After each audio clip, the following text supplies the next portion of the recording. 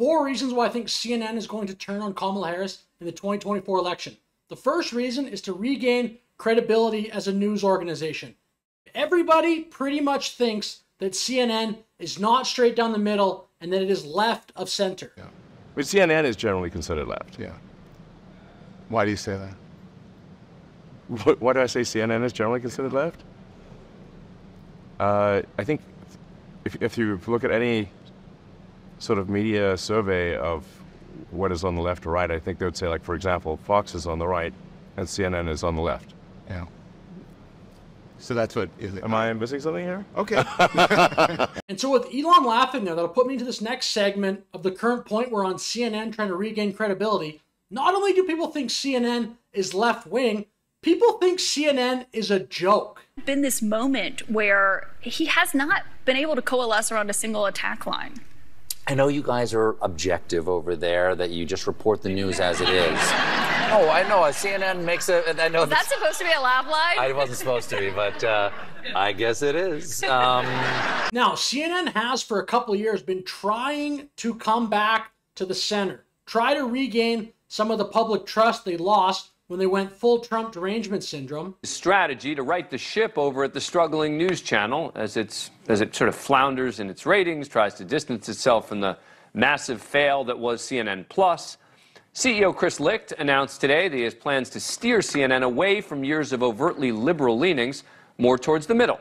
And so if CNN is actually even moderately serious about a shift back to the center, the emergence of Kamala Harris as the Democratic candidate gives them a perfect example to expose some of her more liberal positions. She was voted the most liberal senator. She just recently came out with this plan to get rid of price gouging, which to most people, to most economists, sounds very questionable, very left-wing. And Kamala Harris's emergence as the candidate gives CNN a good chance to show to their viewers, hey, we're going to criticize Kamala's record as well as Donald Trump's. The second reason I believe CNN is going to turn on Kamala Harris is that Kamala Harris is doing essentially zero media. She refuses to do any interviews or press conferences. Almost 30 days now. She hasn't done an interview. You know why she hasn't done an interview? Because she's not smart. She's not intelligent. And we've gone through enough of that with this guy, Crooked Joe.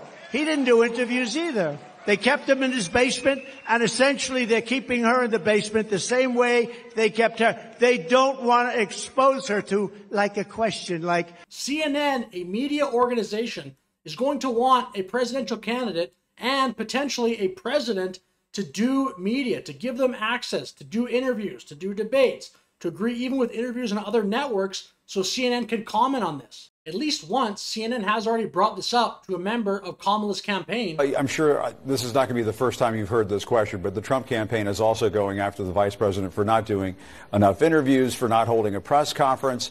Would it kill you guys to have a press conference? Why hasn't she had a press conference? Listen, the vice president and Governor Walz have been busy crisscrossing this country since... Do you mind if I cut in? I mean, you know, a campaign rally is not a press conference. Why hasn't she had a press conference? She's the vice president. She can handle the questions. Why not do it? Oh, we absolutely are going to do it. You hear her take questions throughout the Michael, rest of... but one interview by the end of the month. This month and throughout the rest of the campaign. I don't want to, you know, belabor this, but one interview before the end of the month. I mean, that's not a lot. I mean, can you commit to a press conference before the end of the month? So that exchange may be a sign, I think it will be, of things to come if Kamala continues to duck the media. CNN, in just its interest, is not going to want that. They're going to want a candidate that gives them media access and gives many interviews. And not only that, the fact that Kamala Harris has not given an interview since essentially becoming the Democratic nominee, she also has not given a solo press conference. And remember, she's the current vice president. She's not given a solo press conference since December 2nd of 2023. And in that press conference, it lasted for 12 minutes, and she only took 6 questions. So I don't know how CNN is supposed to be excited about this. It's almost like working against their own interest if they continue to let Kamala kind of hide and only give tough criticism towards Donald Trump. And now the third reason I believe CNN will turn on Kamala Harris, and it kind of blends in to that second reason of Kamala hiding. The third reason is money. CNN knows that the ratings were much better when the incredibly entertaining, whether you like him or not, Donald Trump was in office. He created news headlines with essentially everything that he did, and it really is in CNN's interest from a financial bottom line perspective that Trump wins. In January of 2021 and left office soon after. The media lost their treasure trove of content, and suddenly they had nothing to talk about. It only took about 50 days for CNN to lose 1.6 million of their primetime viewers. That's a drop of 36% in only a few weeks.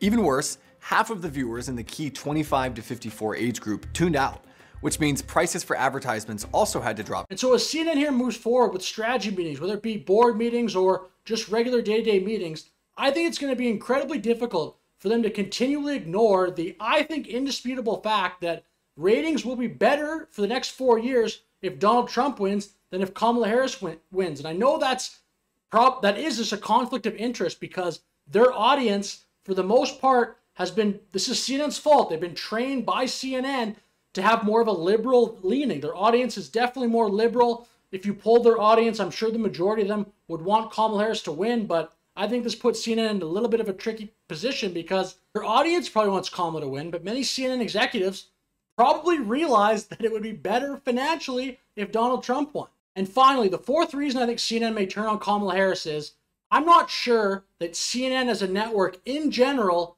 actually agrees with the politics of Kamala Harris, who historically has been pretty far left. And I'm not sure, I'm just going on the same thing that you're going on, the reputation of CNN, but I think of CNN as a center-left network. Most of their hosts, like a Chris Cuomo in the past, or most of their hosts they still have now, maybe a Van Jones, I'm not sure they align exactly with Kamala Harris in terms of some of her far-left policies. And prove me wrong, like maybe Van Jones, maybe Chris Cuomo, even maybe like Don Lemon in the past, maybe they do.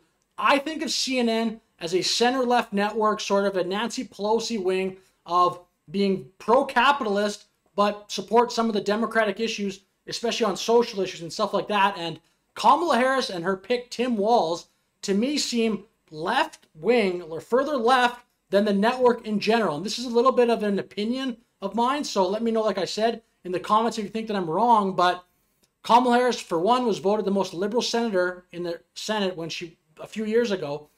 And here, as president, this is a recent tweet from Kamala Harris, August 16, as president, I'll work to pass the first ever federal ban on price gouging on food.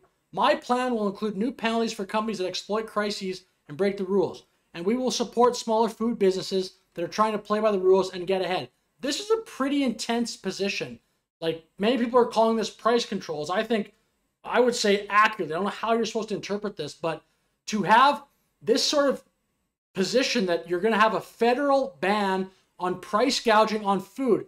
These grocers, many of them have like a 1%, 2%, 3% profit margin. They're not really the companies in the world or in America that have the greatest profit margin. This seems like a very radical position, and historically, these types of ideas just do not work. And Washington Post, actually, in their opinion column, says, when your opponent calls you communist, maybe don't propose price controls. I don't know how some of Kamala Harris's more liberal, I don't even know if you call them liberal, just more leftist policies are going to play at the network. Tim Walz, historically, is very left-wing. He has that comment where he says, one person's socialism is another person's neighborliness.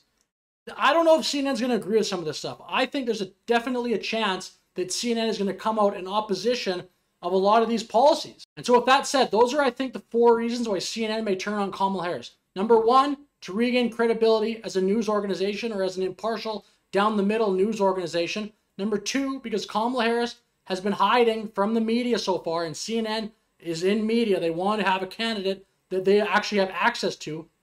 Number 3, money, because when Donald Trump was in office, ratings were great at CNN. And finally, number 4, I think that Kamala Harris has a real chance of being too left-wing for CNN. They're going to perhaps just let MSNBC take that position of terms of being far left or further left than center, and CNN may try to fill the role of a centrist news organization, probably like most people would want CNN to be. So with that said, thank you for watching this video. Please let me know your thoughts in the comments. Have a good day.